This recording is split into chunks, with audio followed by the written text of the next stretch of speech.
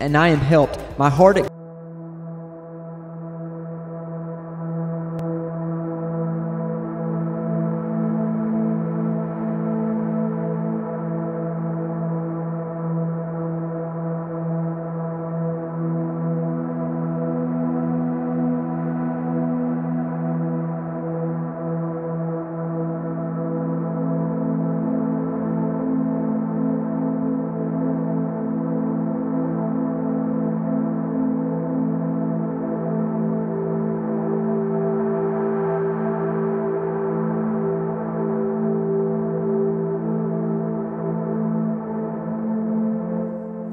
Once again, good morning. Welcome here to Central Baptist Church. And again, I know a lot of folks just joined us live streaming, live Facebook. So glad that you're here. If you have a Bible with you, or whether you're participating with us online, if you have a Bible, we'll have a phone with a Bible translation. Let's take it and turn to Colossians chapter 1 this morning. We're going to pick up in verse 21. The title of the message is The Story of Jesus. And we're going to talk about how that he rescues us and how he rebuilds us. It's a great passage of Scripture. Now, before we do that, I want to make just a few brief comments concerning something that took place on Friday. Most of you may be aware there was a release by the Arkansas State Health Department sometime late Friday afternoon. It was requested by media to release that, and it was a statement, or really a list, a PDF file concerning 40 churches. Central was one of them, and it had a list of possible COVID exposure, that kind of stuff like that. It was put out on the 6 o'clock news. I was not contacted beforehand by the Arkansas State Health Department. I was not contacted beforehand by KIT8. My phone went dead. I'm laughing because it's kind of funny now. It wasn't funny at the time, but my phone went dead. And Angie, when she came out holding the phone up to me, I'm outside. I'm thinking, what just happened? She said, you need to take this phone call. She said, my phone is blowing up. It says there's an outbreak of COVID going on at Central. And I'm like, what? And I had no idea what was taking place or going on, so made a few phone calls the best I could. They did ask me. KIT8 called, said we would like to have an interview with you with the producer, and I said no. And I know it was posted later that Dr. Archie Mason said no comment. I said, I'm not giving you an interview because I have no idea what is taking place right now. Until I have the facts, I'm not going to say anything to anybody, and I got to do some research. So I spent most of Friday night and a lot of time yesterday going through what was happening, taking place. So I just want to share with you as a church family. You need to know the State Health Department returned my phone call Friday night, which very kind of surprised me. I had a phone call yesterday. They have been very good. They have worked with us tremendously. And so I just want to say hats off. And I know a lot of people are watching this because they won't know exactly what I'm about to say. So here we go. Here's what I've learned that I can share with you. If you go out, you or I go out, we're here today, we feel perfectly fine, we have no symptoms of COVID, and we go get tested on Wednesday, and then it comes back, then later we'll see if it comes back positive, and we get a call from the health department later. They're going to ask a series of questions like, what did you do, where were you during that infectious period? If you ever watch the governor's daily briefing, we watch it every day. I was not in office on Friday, but we had one pastor assigned to watch it and to text me everything that he said in that. We knew there was a chart of churches that went up on Friday to some degree. Didn't give names specifically, but we knew that particular. So if you go out and test positive, they're going to ask you a litany of questions like, where have you been, what restaurants, what gym, did you go here, did you go to a church? And if you see it every day in the posting, it say 2% of people tested positive attended the church in the last 5 days during the infectious period. Well, that list is a growing list, okay? And in that list, what that means, there's a disclaimer at the bottom of the PDF file composed of 40 churches that was requested by the media that was sent out. They did talk with their lawyer on Friday afternoon at the State Health Department, considered a Freedom of Information Act. But it had a disclaimer at the bottom that I did not believe was reported accurately. It said, this is for the duration of COVID. And it is a number that changes continually. It's for the duration of COVID through June the 25th. Here's what that means. I've had 3 definitions so far. That started in January, that started in March, that started the 1st of May. So if you go out, there's an accumulation list, a cumulative list with the State Health Department. And it's, hey, they're trying to mitigate this, trying to stop it, trying to find out where transmissions occur. They probably ask you a question, were you a part of a peaceful protest? Did you go to Memorial Day weekend party? I mean, there's all kinds of stuff like that that probably is asked. And then it's accumulated. So if you said you attended Central Baptist Church, then they ask specific questions of that. Did they have hand sanitizing stations? Did they have this? How did you do? Did you have social distancing? Did you wear a mask? All that kind of stuff like that. Well, it's cumulative. So when I spoke with the state health department, I said, I don't think you understand the damage that you just did to us. And they said, we're so sorry. That was not any intent. I said, they asked me later, they said, what can we do to help? I said, the word cluster. I said, when you talk to a country boy like me and you say cluster, I don't know what that means. I'm thinking 25, 30 people. It's two. Two or more or less than 11. That's considered a cluster. I said, you may want to redefine that definition somewhat and help us out on that. I do think, let me state this, make these statements. There's no outbreak at Central. We've not been notified by the state health department before that went out. We have not been notified by anybody who has attended Central stating that they tested positive with COVID at any time during the duration of the COVID outbreak, from January, if it's March, or it's May. We have no contact whatsoever. We had another request for an interview Friday that came. We want to talk to you about the COVID outbreak at Central. There is no outbreak at Central. I think it was unfair to post that list publicly, especially without contacting any churches and talking to them beforehand. So I think it's unfair to do that. I also think it's unfair because there's a list of businesses that are on there too. I think they say it may be legal. I'm not 100% sure about that.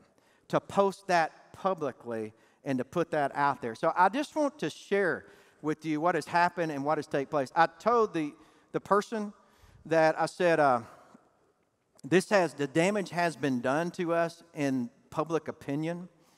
And I said, I do not want this happening to anybody else in our community. So I just want you to know, as your pastor, here's how I want to encourage you with this. Now, I had no comment on Friday night, but I'm not through commenting yet.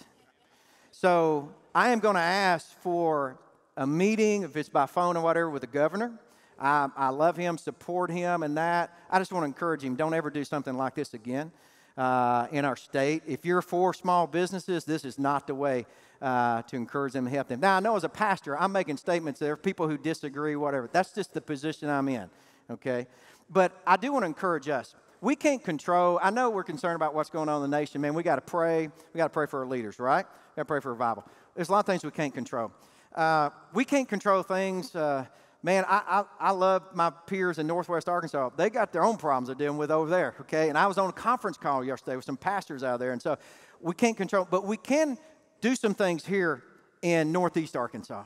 And I just want to encourage you this, and I'll be the first to confess, I don't like masks. Anybody out there? I mean, there's doctors here. Bill Panic's a doctor for 40 years, and he wore a mask all the time. I don't like them. And I'm not trying to be the redneck, rebellious person or whatever, but, but here's what I've learned from this.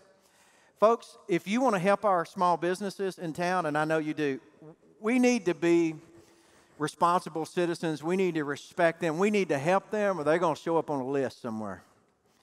And so I just want to encourage you. I want to shepherd you in this. And I want you to know as a pastor, hey, I'm going to do a better job. And I don't understand how everything works. And we all got our opinions of this. But, hey, you know what? There's people's livelihoods at stake. And we know the enemy, he seeks to devour and kill and destroy. And I even asked her, I said, well, what about the church? She said, well, Archie, if someone comes to church and it is, and we go through the questions and we ask, did they have sanitizers? Yes. Did you wear a face mask? She said, the people say yes, and face masks were used in the church. She said, we know pretty well and believe that probably 99% sure that there's no transmission occurred at the church. That probably occurred somewhere else. They just happened to be there. And here's what the person shared with me. They said, Archie, said, Pastor, you're going to have people, they don't know they have it. They're asymptomatic. They're going to show up at church. They just don't know.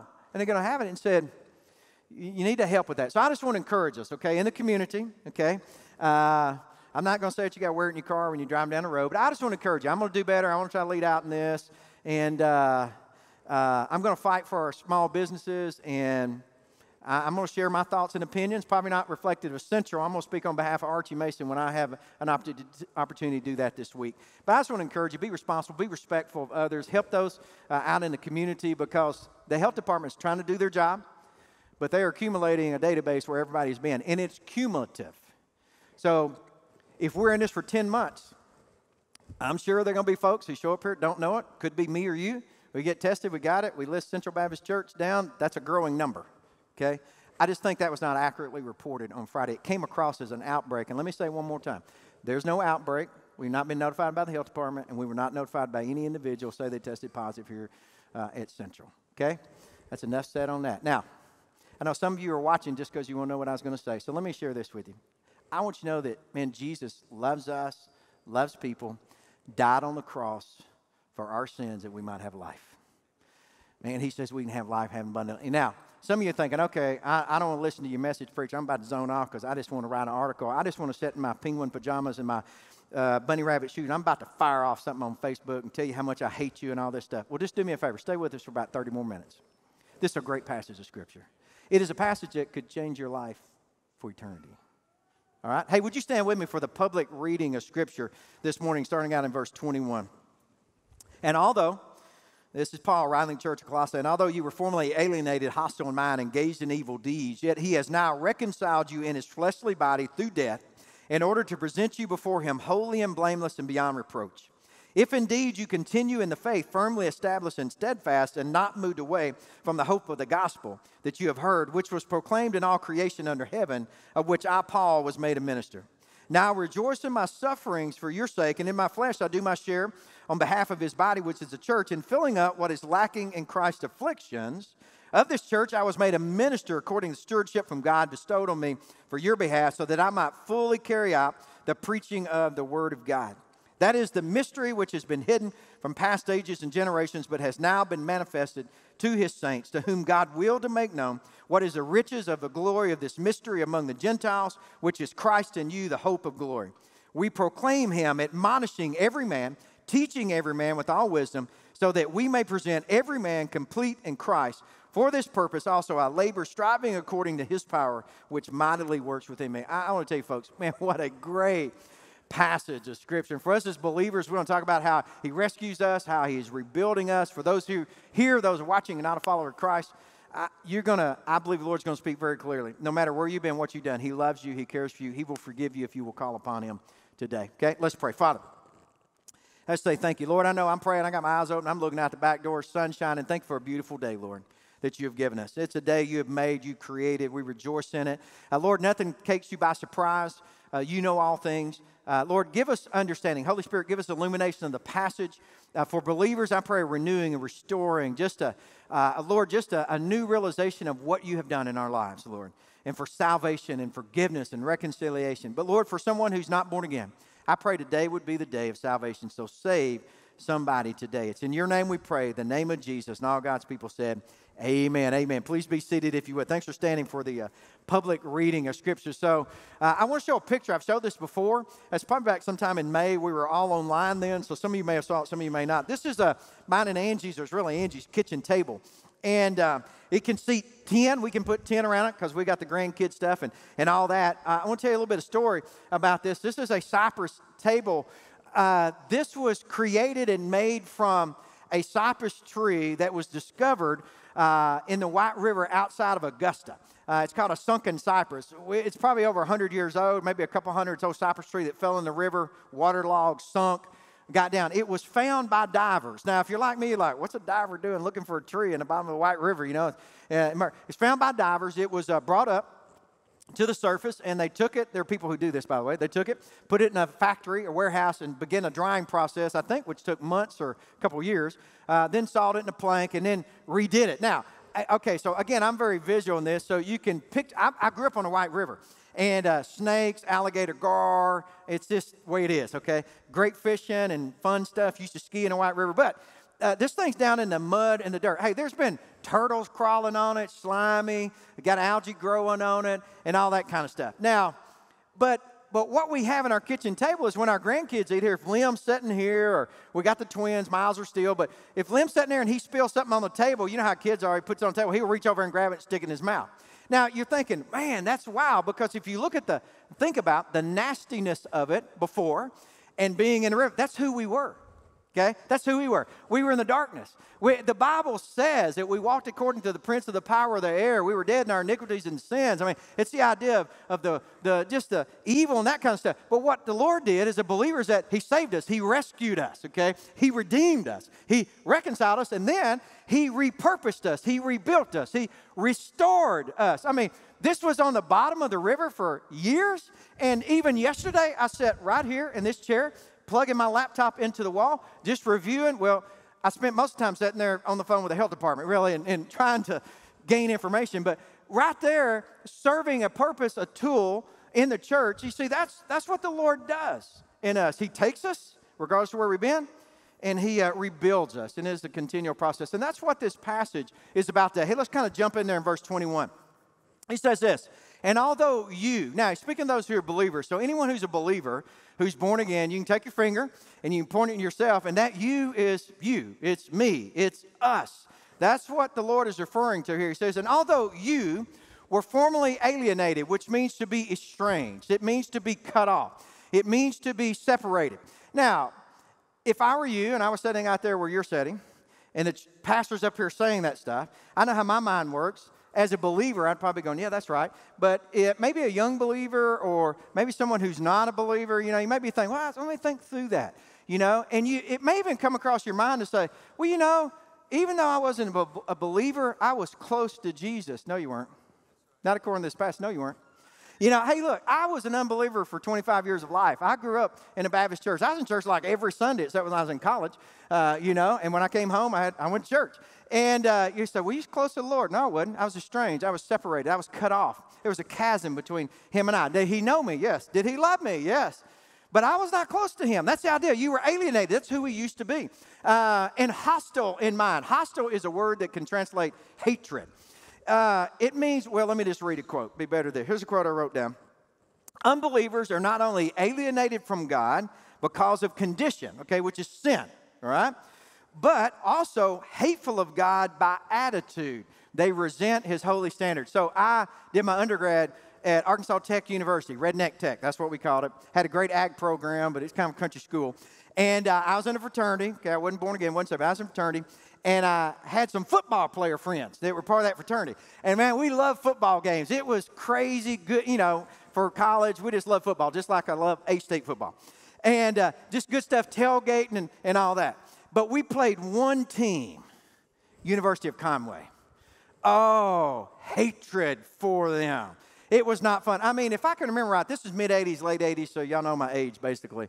But there would kind of be stuff circulate through the fraternities like, okay, realize whatever you do, whatever the game was, if the game was in Conway, it'd always be like, do not go to Conway this week before the game, and do not go on their campus. Do not go paint their bear that stood, in the square. And when you tell a college fraternity lost guy, don't go paint their bear, what do you think he's going to do? I mean, we had people go to jail. Here, people got arrested because of that. And then it would be the same thing, but when we would have a home game, UCA would come. I lived in an apartment right across from the football field, and you knew anytime before that game on Saturday that something could happen that week. And sure enough, if I remember right, there were times I woke up like UCA, they attacked our field. I mean, they painted stuff on our field. They did stuff, and I don't think they got arrested and get caught. I mean, it'd be fist fight break out at games. It was just incredible hostility. Now, that's just a smidgen of what it means when it says we were hostile in mind. You may say, no, I didn't hate God. Yes, you did. You said, no, I was close to God. No, you weren't. I didn't hate Him. Yeah, you did. Well, no, I just didn't like maybe something He said. Hostile in mind. Engaged in evil deeds. If you got a Bible, you can flip over to Romans. I think they got this passage maybe there in the back, and they'll throw on the screen. Let me read in verse 19. It says, because that which is known about God, this Romans 1:19, that which is known about God is evident within them, for God made it evident to them. For since the creation of the world, His invisible attributes, His eternal power, His divine nature have been clearly seen, being understood through what has been made, so that they are without excuse. I've shared this many times.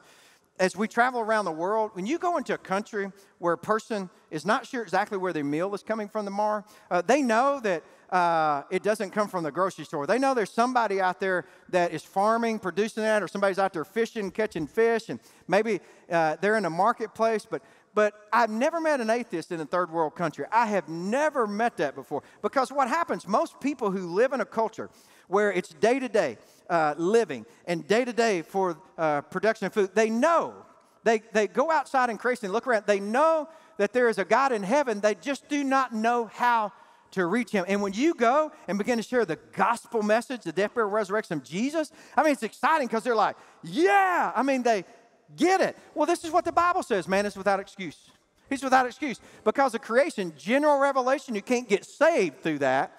But he says he makes it evident within them that there is a God. Now, this special revelation comes through Christ that we see in the New Testament, the gospel, and man, people coming to the Lord, hearing the gospel, how that works, that's that. But he says, man is without excuse. And if you go on down, it says that they denied the Creator, began to worship creation. It says God gave them over.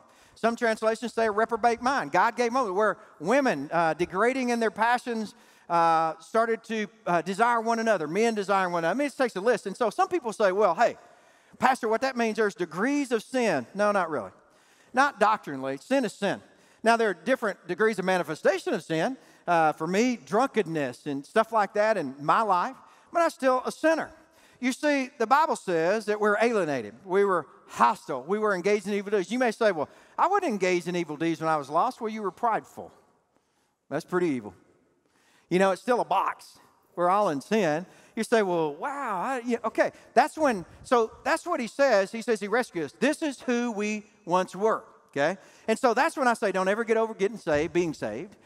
Don't ever, even if you were saved at 6 years of age, it ought to just be fresh and new, like every day. You know, you say, man, at 6, Archie, I knew I was a sinner in need of a Savior. I say, praise God, hallelujah. Just let that roll over you, the grace of the Lord. You and I do not deserve salvation. We do not deserve forgiveness of sin. We can't earn it. We can't merit it. We can't buy it. We can't be good enough for it. Man, it's by the grace of the Lord. So he says, this is who you once were.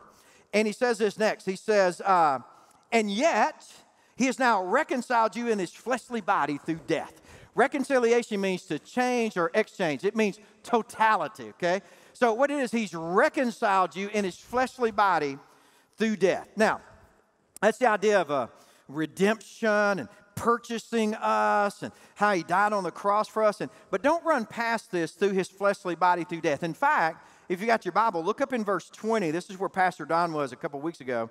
It says, and through him to reconcile all things to himself, having made peace through the blood of his cross. What we see in this passage is blood, cross, and we see death.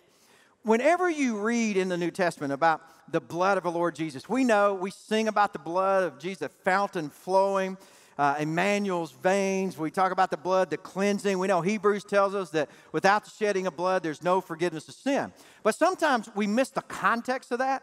Whenever you hear and read about the blood of Christ and his death, it's the idea of violence. Really, the idea of blood is violent death. It's what, in the context of it, that's kind of the idea of it. So, for example, we know this, that the trial of the Lord Jesus was held at night, which was unlawful to do. It was held at night, that he goes before Pilate. We know Pilate says he finds nothing wrong with him anyway. They say, condemn him, let Barabbas go. And we know, too, that Jesus was sent to be flogged. Now, the Roman soldiers knew how to whip somebody to almost to the point of death. In fact, the way I understand history, that if a Roman soldier was flogging someone before they go to the cross to be crucified and kind of actually killed them or accidentally killed them, they'd be in trouble. So they knew how to take that cat of nine tails with bone and metal and to whip somebody with great torture and pain almost to the brink of death. We know that the Bible tells us the visage of Jesus, his appearance, he was unrecognizable, basically, when he goes to the cross. They plucked his beard from his face. So you can imagine the crown of thorns pushed upon his head, the swollen face because he'd been beaten, he'd been whipped.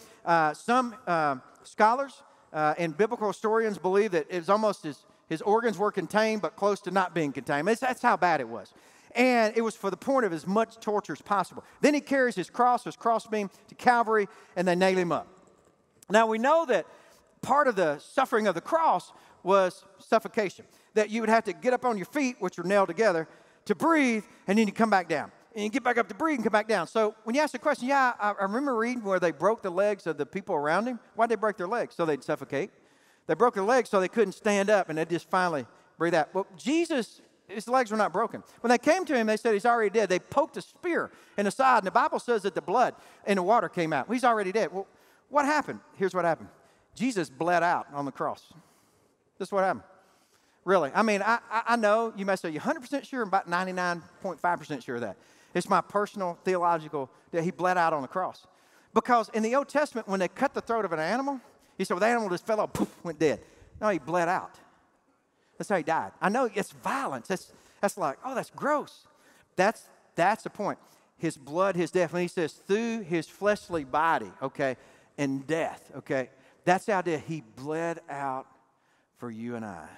And that's when he said, it's finished. That's just good. We don't deserve that. We can't earn that. That's what he did because he was not only our sacrifice, he was our substitute. He took our place. Yes, he was our atonement. He redeemed us through his blood, his death, his resurrection, the gospel. He redeemed us. He purchased us with his blood. Now, he says, in order to present you before him holy, blameless, and beyond reproach. Now, I know we're spending some time here, but what you think about this? That word holy is the idea of separated to God. This is who we are in the Lord Jesus Christ. We're separated to him. We're holy. Blameless, which is the idea without blemish. No blemishes upon us. Beyond reproach is the idea that Satan, the accuser, he may accuse us. He may say, oh, yeah, Jesus, hey, your preacher boy down there in Jonesboro, Archie, oh, yeah, he was a drunk. And Jesus may say, yeah, that's exactly right. But now he's holy. But now he's without blemish. And guess what, Satan? Now he's beyond reproach. Now, Friday night, did I get mad? Yes, I did. Did I think in my mind, this is not right? Yes. Did I get in the flesh? Yes. Did I think it was unfair treatment? Yes. Did I start contemplating in my flesh what I thought I needed to do? Yes. Did I have plenty of male believers around me that were texting me? Redneck male believers. That were texting me going, hey, look, and it's a friend of mine, and he was mad too for us. He said, look, he said, you've been given a platform. You've been given a place of influence. You need to go for the throat. You need to make sure this never happens to anybody else again. I'm like, and I knew, now look, I was mad, but I knew that I needed to sleep Friday night. I needed to get more information, you know. And was it still even Saturday morning like, we got a church full of lawyers. I'm sure we can put something together. Did those things come through my mind? Yes. Were they right? No. Was it fleshly? Yeah, I think so. I do now. Did it please the Lord that I'd get redneck in the flesh? And I don't think so. You say, well, that was holy righteous anger. No, I was just mad, okay? I was mad that nobody in our community contacted us before. I thought we deserved better than that. See, you can tell I'm still kind of, wants to rise back up. Does that make the Lord happy? No. But here's what I know. I'm still holy before him. I'm still without blemish. And I'm still beyond reproach. Can Satan take my attitude Friday night and accuse me before the Lord? Yes, he can, but the Lord's like, look at these nail-scarred hands. That's my boy. Now, hey, yeah, that redneck's still in the flesh, okay? But I shed my blood at Calvary, Satan. You know your end, and he knows his future. And he's beyond reproach. And he's that's who we are in Christ, folks. Man, that's where somebody online ought to be typing in amen, hallelujah, praise God. I mean, really. I mean, that ought to get you pumped up and excited. That ought to make you realize that, hey, look, is it crazy around the world? Yeah, but greater is he who's in us than he who's in the world. Man, don't get your heads down. Don't get discouraged. Don't get depressed. Man, we serve a risen Savior. Hey, he knows it. We don't fight for victory. We fight from it, okay? I want to encourage you with that. Man, that's why this passage is so good. And for someone, if you're here today and you're an unbeliever, I mean, this is the hope, the promise, the good stuff. And not the hope like wishful thinking, but based upon the finished work of Christ upon the cross. I mean, this is what he has for us now. He also says this, though, in the next verse. He says, now you got to hear this, if indeed you continue in the faith firmly established, okay, not move away from the hope of the gospel. Now, you also need to understand that, yes, we believe in the Bible Belt. Coming to faith in Christ is not like praying a prayer, signing a card, shaking the preacher's hand, and look, I'm in, and I'm not ever coming back to church. It's not that, okay? It's about a true relationship with Jesus. And as the believers, we persevere. We follow him. That's who we are. That's an evidence of being a believer in the Lord Jesus Christ. Just persevering. Can we get in the flesh? Can we get mad? Yes. Can we make bad decisions, make mistakes? Yes. But as a believer, this is not a text that's like, will you lose your salvation? No, we don't lose our salvation. But we also know that there are those. I was one of those. I prayed a prayer. I walked an aisle. I went through the baptistry. I was not close to the Lord. I was not engaging in evil deeds. I'm not like, well, I was like on the last step before going through the pearly gate. And by the way, there are pearly gates in heaven. You hear all those jokes, but there are. You can go read the end of Revelation. But it wasn't like I was on the last step. No, I prayed a prayer. It was not sincere. It was not in faith. It was not in repentance. And so I want to encourage you, if you're here, hey, honestly, you need to realize that kitchen table that we now eat on and my grandkids will reach and grab food off and stick in their mouth.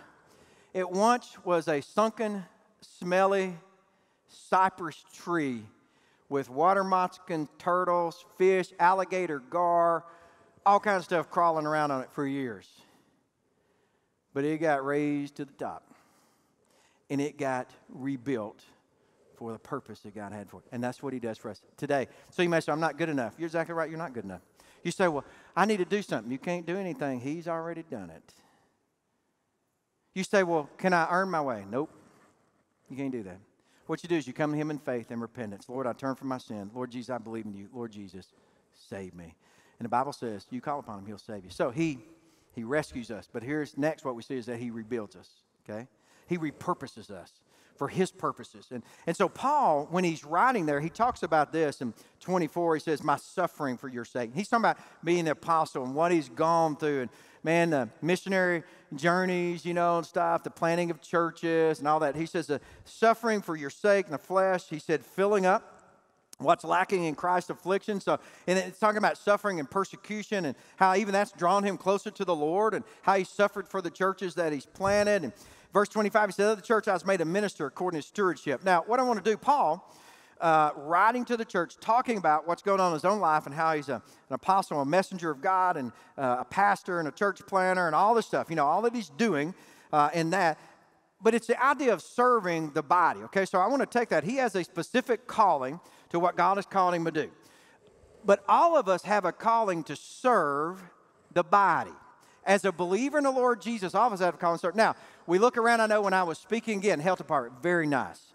I cannot believe on a Saturday, we're back and forth contacting, and so I just want to say, man, thank you and good job and all that. The individual asked me, well, what's the size of the auditorium? Because I told them we're doing practicing social distancing, we have limited capacity. She said, man, you're doing a good job on that. She said, man, that's a big church, and that kind of stuff. And I said, yeah, and she was a believer. And so, but here also, you need to realize we talk about the church is not the building, it's believers. Okay, it's those who are repentant and put their faith in the Lord Jesus Christ. And so we have here in this passage kind of general application is that God has rescued us and he is rebuilding us and we have a purpose of serving in the body. Now, here's my question. How can we as believers, how can we serve? Now, there's a lot of stuff that's different right now than pre-COVID.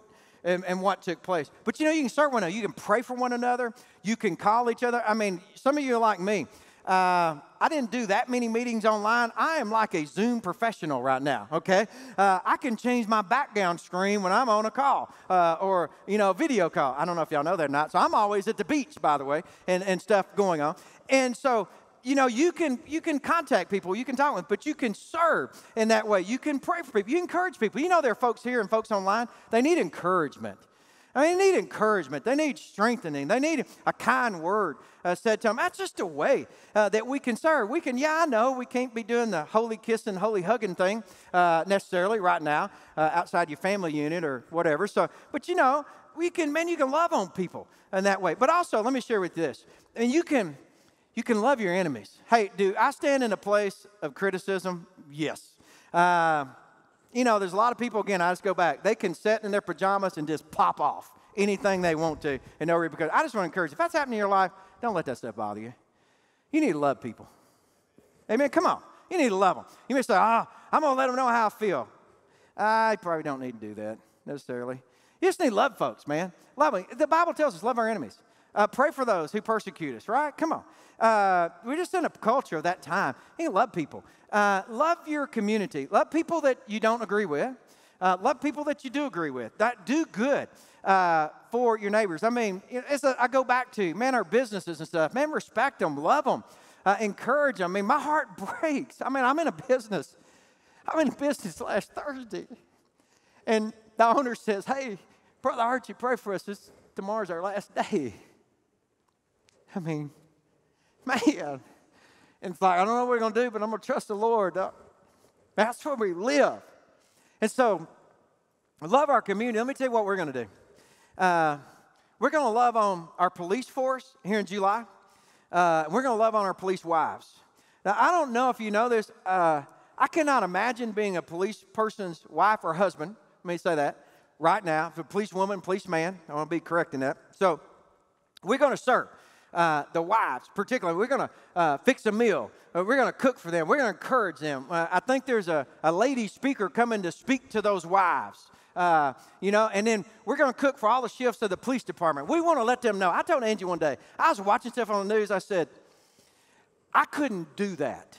She said, what do you mean? I said, somebody in my face calling me every name in the book and me just standing there looking at them. I said, I just don't know how I could handle that. That's just different to me. I said, I cannot imagine that job. And I know, I'm saying this, there are folks out there going, we're fixing to kill you on Facebook. Well, just come on, because this is what we're going to do in our community. We're going to love our policemen and policewomen. We're going to support them. Hey, you know what? We're going to love folks that don't love us. We're going to love folks that criticize us. Man, we're going to share the good news of the Lord Jesus Christ with people. I mean, that's who we are as a church. We live in a culture, I just want to encourage you, it doesn't make any difference what you do these days. It does not make any difference. Somebody is going to say something. Hey, man, love God, love others, put the Lord first, do your best at following Him. Let all this other stuff just roll off of you, okay? Because the enemy is seeking to devour and destroy. So, how can we serve? Well, that's just one way. We want to serve our community. And there'll be other ways, other things that come up in the future. So we're going to do that as a church. But also, when He rebuilds us, it's for the purpose of proclamation. Now, Paul says, I was made a proclaimer of the gospel. He said, for this reason, I want to present all men to Christ. We see that at the end. And so it's proclamation. You realize you have such a great opportunity as a follower of Lord Jesus Christ. Look, there are people questioning, what's going on in the world? Well, it's crazy. And people say, what are we going to do? We're going to keep living. We're going to keep loving Jesus, and we know He loves us. Well, what do you mean? If Jesus loved us, why would He let all this happen if He truly loved us? The greatest act of love was demonstrated, and He went to the cross. When people say that question to you, I can't believe Jesus is going to allow this to happen. The greatest act of love was when He went to the cross and bled out for you and me on that cross. That's the greatest act of love right there. There's nothing else. He has to demonstrate how much He loves us. The greatest act. Bring it back to Jesus. Be a proclaimer of the gospel. Can we do things to help our community and nation? I guess we can. If you call them social things and stuff, I'm sure we can. The greatest thing we do is, man, love Jesus, love others, share Jesus, be proclaimers. That's just general categories here when He rebuilds us, He repurposes, He retools us for serving, okay? And our serving's different based upon our abilities and our gifts and our specific calling. It's different, but it's still serving. And it's for the proclamation of the gospel. Now, here's what we're going to do. We're at the end. As I was speaking with the individual in the health department, and they were asking about our practices, and she said, man, you're doing a really good job and stuff. I said, we're Baptist Church. I said, we have always had a walk-down invitation. I said, that's pre-COVID. I said, this is a weird deal. I said, I don't like it. And I said, but I don't really know what to do with it, and I want to be respectful of others. And so you need to know that I'm going to be here after the service is over with, so I got my mask. I was telling her, I said, we still have an invitation. We just kind of do it in the foyer. And she said, well, that's pretty cool. And this person was a believer. She said, that's pretty cool. I said, we do it, and we have pastors out there, but we're going to even do it a little bit of a different way today. We have a room. It's not a room. It's kind of an open area, but it's called Next Steps. How many of y'all miss coffee at Central? Anybody miss coffee? Come on, let's give a testimony here. This is the way you can, some of y'all, okay, some of you lying. So anyway, but we don't have coffee. I told her, I said, we don't have coffee. I hate it. It's killing me, and so we're not on coffee. But that Next Steps is right down past the coffee area. If you have a question or you want a pastor to pray with you, they'll have a mask on. They'll be there. You have something you want to speak with them confidentially about. You got something going on in your life. You may say, man, Archie, I'm a believer. I haven't been baptized by immersion. And, you didn't even preach on that, but the Holy Spirit spoke to me today. And that's the place, Next Step. That's the next step. You may say, I need to recommit my life to Christ. I got some stuff. I'm a believer, but I got some stuff. That's the next step. I encourage you to do that. Just get that right with the Lord, okay? And so it's there. And then also, too, for all those that are online, you're participating, stay engaged with that pastor you're talking with. You can also text 1-870-935-1951. Text READY to that number. And they may throw that up on the screen here in just a moment. But and there'll be someone contact you. But, hey, so we want to help you. We want to walk with you. I know there are questions. I know there are burdens. I know there are hurts. I know there are pains. I know there are things you don't understand. But I know Jesus has an answer. Okay? And I know He loves you. And He will walk with you through this. You say, Archie, you worried about the future? Nah.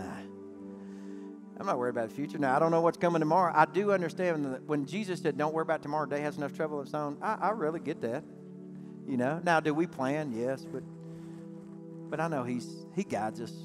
It's all good. But I also know that here, and I know some participating online, you're not a follower of Jesus. Maybe you grew up in a church. Maybe you're a member, but you're not born again. There's no specific prayer in Scripture to pray. Mine was very simple. Oh, God, save me. So the attitude of my heart, not the exact wording of my prayer, the attitude of my heart was repentance. The attitude of my heart was faith. The attitude of my heart was belief. I'm one of those guys that there's never a process. There are things that lead up to salvation, but it's not like you could say process like God was drawing me. Mine was everything hit at one time. It went, pow. I got it. Oh, God, save me. Instantaneous for me. Now, maybe not for you. What's for me? That's my prayer. For you, it may be faith, sincerity. Lord Jesus, I'm a sinner. You're the Savior. You're right. I'm wrong. Lord Jesus, forgive me. I repent. Save me, Lord Jesus. The Bible's just very specific. If you call upon the Lord, He'll save you. That means master, ruler, owner, repentance, faith, wrapped up in one. So, my prayer has been somebody be saved today. I knew this broadcast online would be watched a lot. And I said, oh, Lord, if you would just take this time in the life of Central, and maybe someone who's been a critic of Central for years and hated me as a pastor, if you would take this moment in history, this weekend, and allow them to stay tuned to save them, it's worth everything. You see, He loves us. He cares for us. He'll save you today. I don't care where you've been, what you've done. He'll save you today. Call upon Him. Let's pray. Father, and pray in the name of Jesus, because there's no other name. And Lord, thank you. You're good. You're gracious. You're mighty. You're holy. Lord, I know there are believers here, those who are engaging online. There may be some decisions, commitments.